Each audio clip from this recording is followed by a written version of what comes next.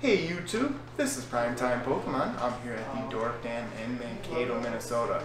Saturday, April 20th, 2019 for an Unbroken Bonds pre-release. Very excited to attend this tournament. Haven't opened up any Unbroken Bonds on my channel yet. It is a massive set overall, 214 total cards in the base of the set. So I'll be opening up the pre-release kit and then going to battle with a deck that I build. So enjoy the rest of the video. Alright, so I have my pre-release kit in hand of Unbroken Bonds. We'll get it opened up here and then build the 40 card deck for the tournament. Give you a good look at the pre-release kit before I get it opened up. Take the plastic wrap off. So the plastic wrap is off of the kit. Just push it like so.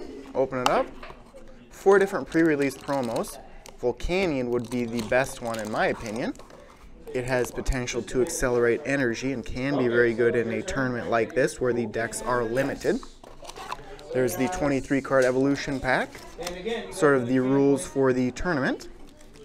And then the 4 Unbroken Bonds packs. We'll get these opened up. Best pull that I've seen so far from these kits would be a secret rare, a trainer. First pack, Gardevoir and Sylveon on it. One of several new Tag Team GX with Unbroken Bonds. May 3rd is the official release date of this set.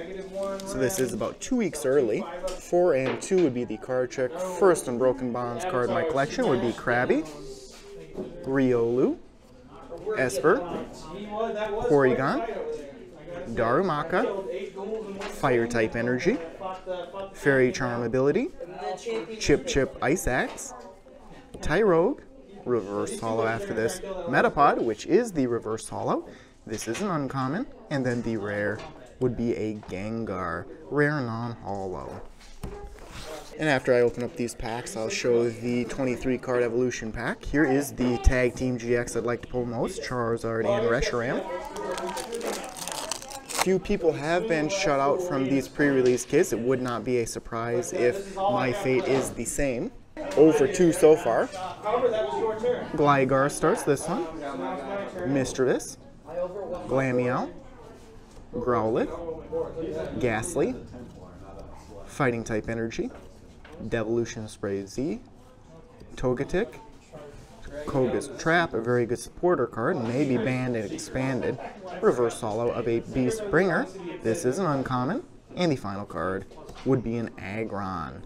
And I know at the Team Up pre-release tournament that I went to, was not confident at all in the deck that I built. Didn't even put the cards in sleeves. And I ended up winning the tournament, even though there really is no official winner.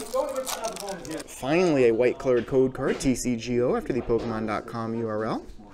Would love to get any type of full art or secret rare. Even a holo wouldn't be bad since this is a new set. The pack starts with Coughing, Zubat, Oddish, Sandile, Crabrawler, Metal-type Energy, Shadot, Lairon, Martial Arts Dojo, reverse holo of a Wooper, just a common, and the final card would be a Marshadow, and this is a rare holo. It is very interesting that Shining Legends will be rotated out in August, so bye-bye to Marshadow Let Loose. Final pack, Melmetal Lucario on the cover artwork design. Last chance for something good, but after the tournament does conclude, I will get 3 additional packs, I believe, to open up. So 1 for 4, not anything spectacular from this pre-release kit. It does cost $30 to get into this tournament. You get 7 packs, so that is a decent deal. Doduo starts the final pack.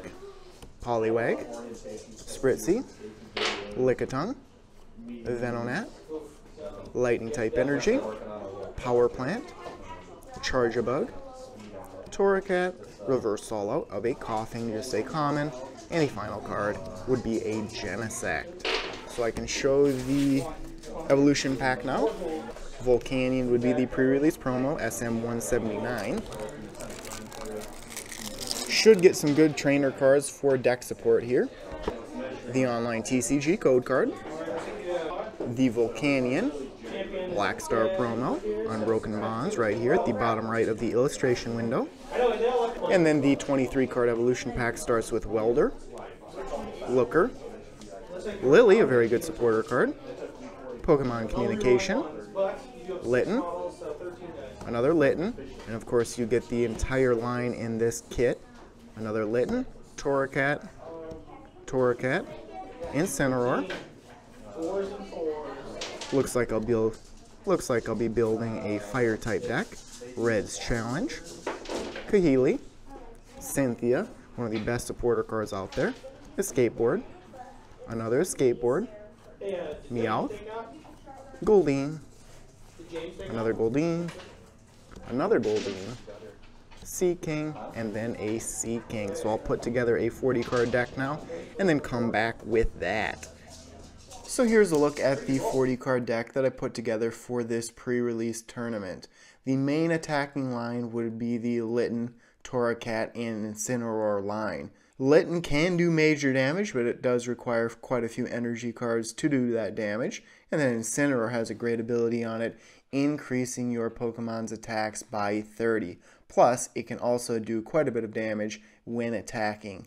Ideally, you want to get Volcanion in the active Pokemon spot to start the game and go second. You can then accelerate lots of energy into play. 16 total fire energy in this deck. I just stuck to mainly fire type Pokemon and then some different Pokemon that required any type of energy to attack. So some colorless Pokemon and then one Psychic in Marshadow. Very happy to have Cynthia and Lily in this deck list. And then Welder will be very useful for this particular deck. It will not only draw cards into your hand, but allow you to accelerate energy into play. As far as competitive-wise, this deck isn't that great, but it is somewhat solid overall, and everyone is pretty much on the same ground for deck building, unless they really pulled something good from their pre-release kit, which I did not. So enjoy the battle portion of this video and the results. Alright, so it's a big turnout today at the Dork Den. So there's 12 of us playing, so we're actually having 4 rounds best of 1. Round 1, I beat an Incineroar deck, so almost a mirror deck.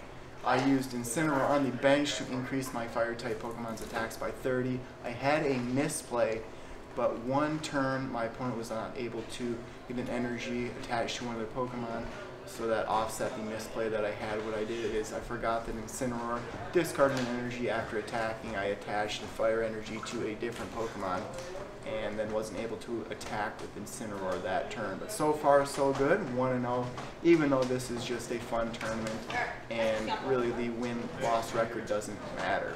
So on to round 2.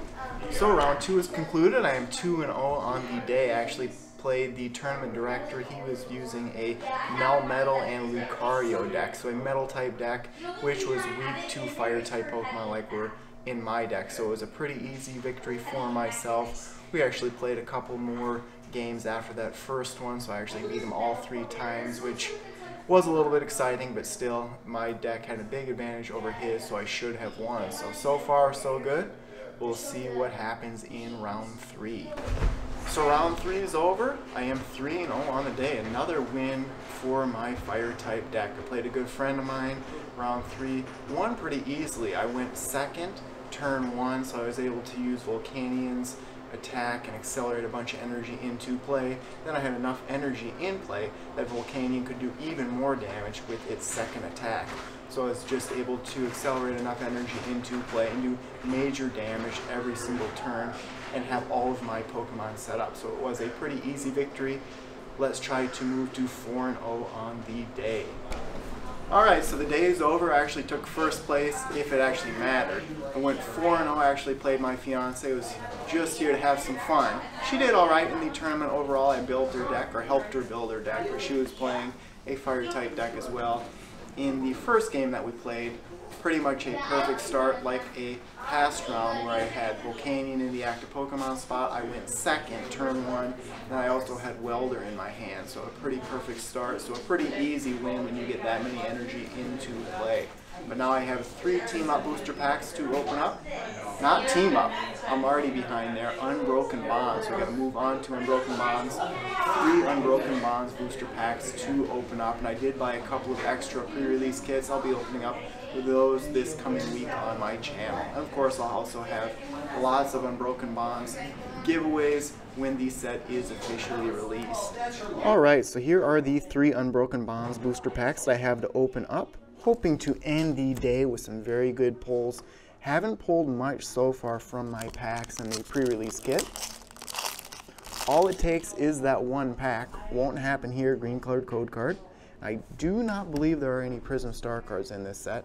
I just quickly looked at the checklist. First pack of the 3 starts with Ghastly, Tangela, Venonat, Rattata, Goldeen, Fairy type Energy, Porygon 2, Ultra Forest, Golbat, Reverse Holo of a Litten, just a common, and the final card would be a Stunfisk. Easily the best card for my deck today would be that Volcanion, the pre-release promo. That was the best one I thought coming into today. 0 for 2 now, another green colored code card. And my fiance, she opened one of her 3 packs, so I have her packs to open up too. I'll do that at home on camera. A little better lighting and not so much background noise. It has emptied out quite a bit now. Poliwag starts the 2nd pack. Ekans, Drowsy, Pikachu, Grubbin, Water type Energy, Power Plant, Charjabug, Torracat, Reverse Holo of a Golbat, an uncommon, and the final card would be a Dugong. And before I open up the 3rd pack, a friend of mine came over. He was able to get the 2 patches from the 2 pre-release kit cases that came into the shop here. So pretty cool looking. You can iron those onto something or sew them on. Final pack of Unbroken Bonds. Such a great artwork design on this pack. Charizard and Reshiram. Would like to pull that card in the pack. My luck, it'll be another green colored code card. Flip it over. It is a white colored code card. Maybe some last pack magic. We'll see. 4 and 2. Would like to add an ultra rare into my collection or a secret rare. Final pack starts with Krabby, Riolu, Esper, Porygon, Darumaka, Darkness type Energy, Torracat, Energy Spinner, Charjabug, Reverse Holo of a Bellsprout, just a common. Looks like the final card would be a rare holo. It is a Stack Attack, so an Ultra Beast, a rare holo to end this video. So somewhat decent pulls from the Unbroken Bonds packs. Just a couple of rare holo cards. So hopefully in the additional packs that I purchased, I'll have a little bit better pulls. So that will conclude my day at the Dork Den here in Mankato, Minnesota. So thanks everyone for watching. As always, before you go, make sure to check out all the links in the description of this video, including links to my blog, Facebook, and Twitter pages. So thanks everyone for watching, and stay tuned for more videos. Thank you.